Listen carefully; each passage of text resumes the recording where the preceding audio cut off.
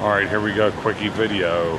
Here's some kind of old building right on the river that is like, here's where the water jettied down through it. I'm sure it was a grist mill or something, or some kind of power generating facility. And then here's the falls themselves, right in the city limits of Sioux Falls, South Dakota. And here's why it's called Sioux Falls, South Dakota. I don't think it's the upper Missouri. I think it's a tributary to the upper Missouri. And how about that? I'm gonna climb right out in there, or not severely close, but awesome possum, man. Just another awesome geographic formation, geological formation. Forgive me, I'm tired. I pushed extremely hard to be here today in the light of day.